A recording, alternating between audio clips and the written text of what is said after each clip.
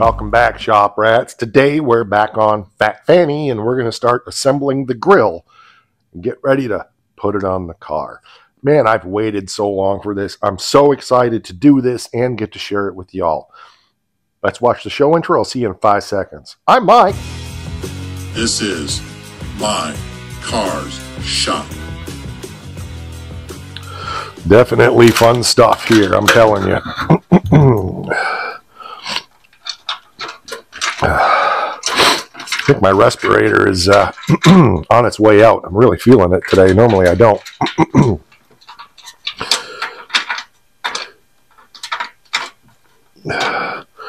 Can't remember which way those are supposed to go on there. Yeah, just like that. Okay. Had it sideways is what I'm saying.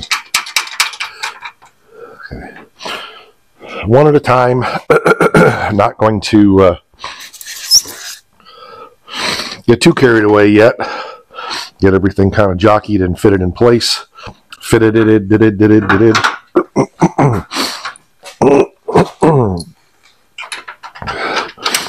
There's little adjustments to be made once it's on there.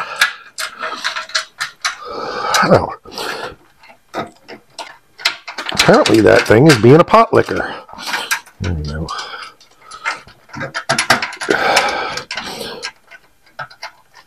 Okay.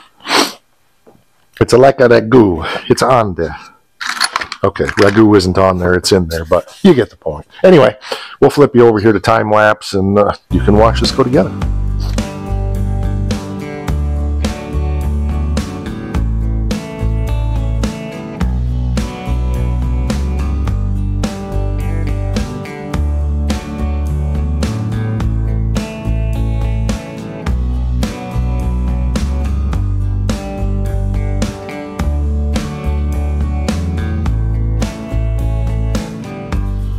Those of you wondering how it attaches, because I know some of you are, there's just these little cages back here like that with screws that go against there to hold it in place, and that's all there is to it.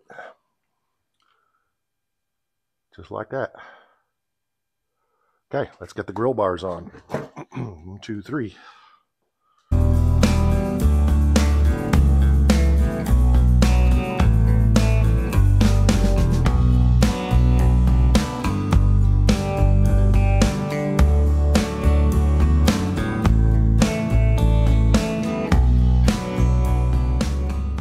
Isn't she lovely? Isn't she wonderful? Oh, yeah. So now there's some rubber baby buggy bumpers that go on the ends here. I've got to go get those and get them installed. That's what protects it from the body. The body protects whatever from it scratching the fenders all up. So let me go dig those out of the package and we'll get those installed. So here they are. There's 4 pads like this that go down here on the bottom to protect the bumperette from the grill itself. And then there's all these little things which are a pain in the butt to install. I did one. They go here. And there's one here. And oh, there's supposed to be one there too. It's just still in there. So anyway, there's 2 per grill end, which means that there is 12 total, I hope. They're brand new, all from Bob Drake. If you're looking for old Ford parts, I highly recommend going to Bob Drake first. I've been doing business with him for years. This is the second car of my own, but I've also used a lot of Drake stuff on customer cars, and it's always top quality. All the grill bars, all the chrome, everything, all the stainless on the car itself. I think I bought 90% of that stuff from Bob Drake. Some of it came from Max. Max was acquired recently, Max, M-A-C-S. Max was recently acquired by Eklund Automotive, but I talked to them actually yesterday about some things, and they're still good to deal with too, but Bob Drake's my #1 choice. So I'll walk you through how I install these. Doesn't mean it's the right way, it's just my way. I like to slime them up just a little bit. Then I put them in there. With it's got an oblong piece on there. I put that in one side down, and then I take my screwdriver and just shove that down in to the hole like that while I'm pushing down, trying to work it in there. Just like that. And it's in, like Flynn. I hope.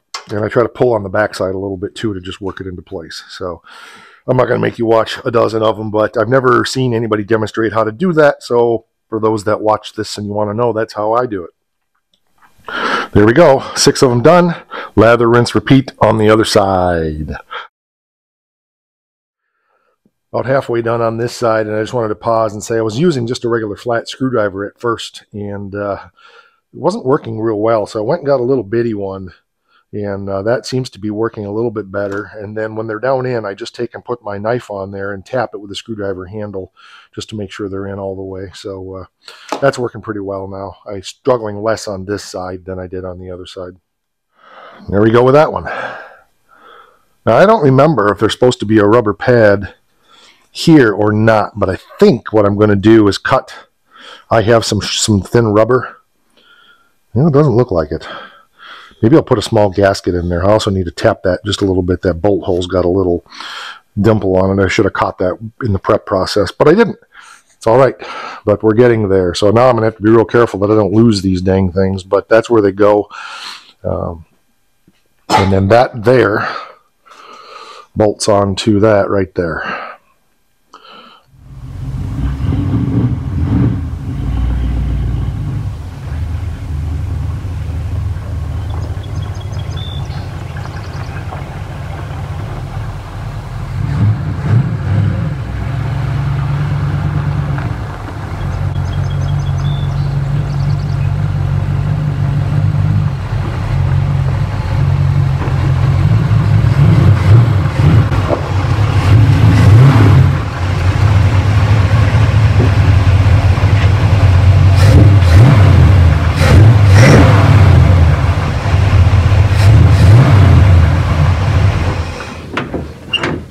Well, there she is. For those of you who haven't seen it on the channel before, I know we have a ton of new people here.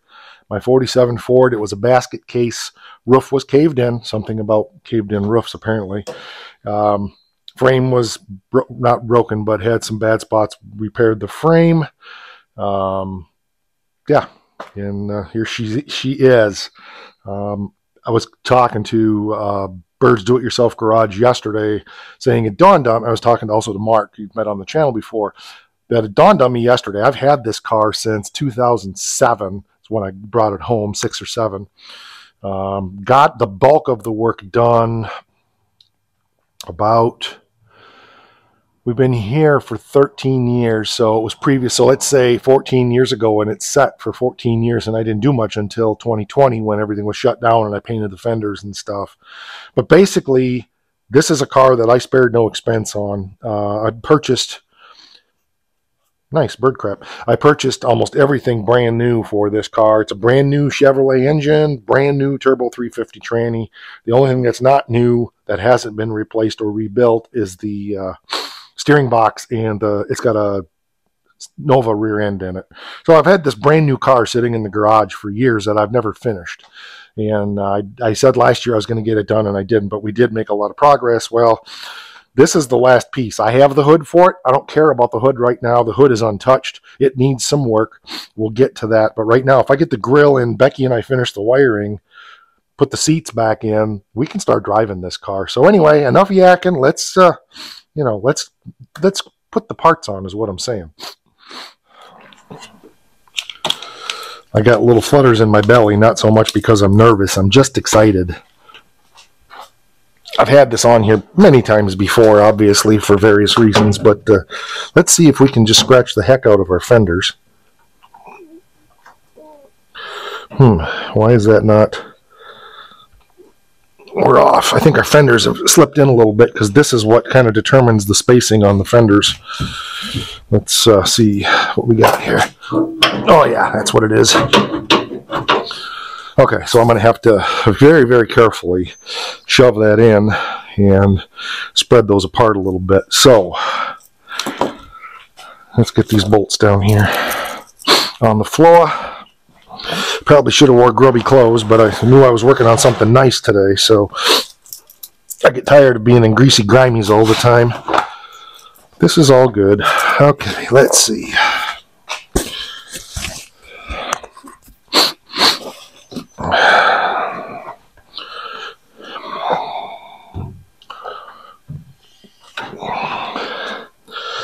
My holes kind of sort of lined up there, and then give them a shove apart. It's almost a two-person job, but we got it. There we go. The nice thing is it's got so much spring pressure, it almost holds it in place, so that's a good thing. And we didn't scratch anything. I was thinking about what's going on in there. I'm not sure. My inner fender lip is not lining up on that side. Let's get a bolt over here first. I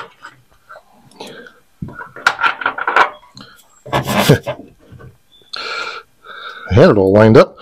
The heck. There we are. I see what happened was I picked up on it with my knee.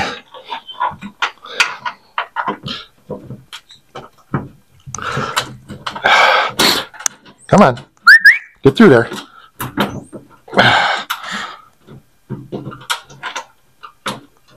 Well, golly gee, Wally. Right there.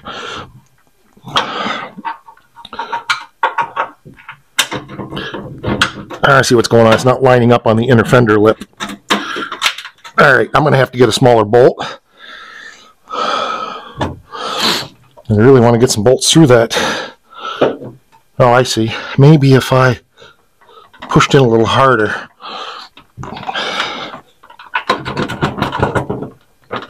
Oh, she ain't going. All right. I'm going to use some smaller bolts to get started, and then we'll put these in. All right, by no means is it bolted on there, but I at least got some long bolts that are smaller through there now so that I can work to get these bolts that actually belong in there. Where's the other ones? Lined up, and that must be down there. But anyway, so I'm going to get my blanket under there, and I got to start the laborious task of trying to get these bolts on. So I'm not going to waste your time with that, but you get the idea. It's getting on there, and it's looking great. Got 2 bolts in, so that's good. Now there are clamps that go up in here that I need to put on next, and then we'll get the other 2 bolts in. But I got to dig those out of the box over there, and we'll put those on. I'll show you those. So here they are. They go between the fender, and they hook into the grill, and they pull the grill back tight to the body, like so. And then you tighten them up. And there are 2 spots where they go, like so. So it's very intuitive where they belong, and you just put your bolts in and tighten them down. I may put a, I'm not sure yet. I was thinking I might put a little steel plate in there. We'll just tighten them up and see what they do. Wouldn't hurt to put a little piece of metal in there in some ways, but it's not the way the factory was.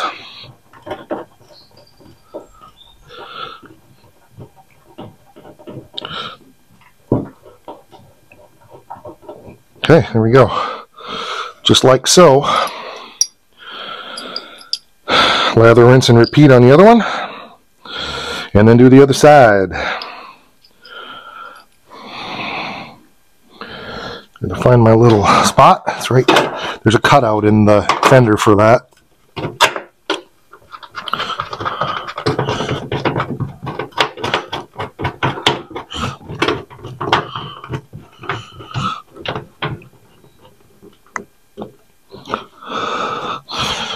Okay, it's in there. That needs to be snugged up, but good enough. We'll do the other side now, and then we can work on getting the other bolts in. And that right there, my friends, is the dream. That little bumperette turned out exactly the way I wanted it to. Of course, I'd seen it on the car many times, but I hadn't seen it on the car painted. And I really, really like that look. Could have maybe made it stick out just a little more, but I really wanted it to follow the contour of the grill and the grill bars. That was my design. I really like that. Car is dirty as a dirty thing right now, but it's the first it's been out since last fall, so yeah, wow, that looks amazing. Oh, finally, man, oh man. It's been a long time coming. Okay, so I went and finally found these parts. This is the hood latch assembly plate, and then just a kind of like an air director to help direct air from the grill up through the windshield because of the way the hood comes over the car here. And I searched for quite a while. I couldn't remember where I put them. I know where they always used to be, so I was puzzled. And I looked upstairs and couldn't find them there. And oh, I bet they're in a tote in the back room with all the engines. And so I went in the back room and looked and forgot that I had already brought the tote up here a couple weeks ago. So anyway, they were in there. So anyway, I'm going to get these cleaned up and see where they're at, see what the status is. Okay, so this was really nice, but it's been kicking around for 15 years, so I need to touch that up again, and this has not been painted yet, so we need to deal with that. The other thing I need is there's a special part that goes on the hood. It's a bullet kind of thing that goes down here with a spring and a washer on it that bolts to the hood itself. I'm missing that off of my hood. Not that I'm putting the hood on it anytime soon, but I haven't even touched the hood. It's still in its original blue. I guess it's bird poop in blue. But anyway, my point is the part that's supposed to go right in here for the hood pin spring assembly that goes into the latch is missing. I don't have that, so I've got to find that somewhere, or if somebody has one they want to sell me, let me know.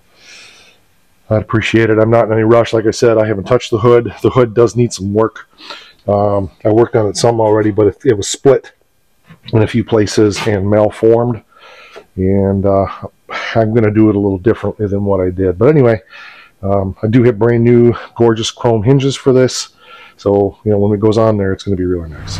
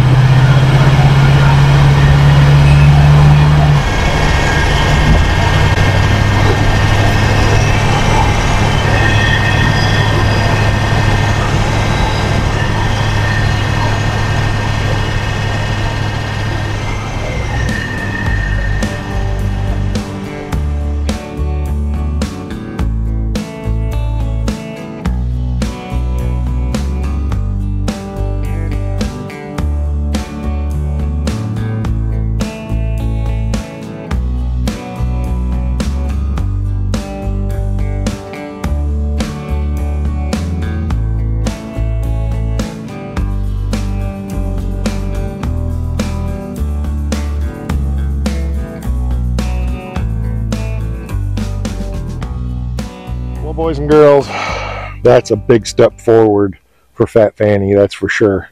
Couldn't be happier with the way that turned out. Just as you notice, we took it up and down the road for just a little drive because I haven't exercised it in a long time, and it's the most complete the car's ever been since it's been up and down the road, and quite frankly, it hasn't been up and down the road since probably 2020.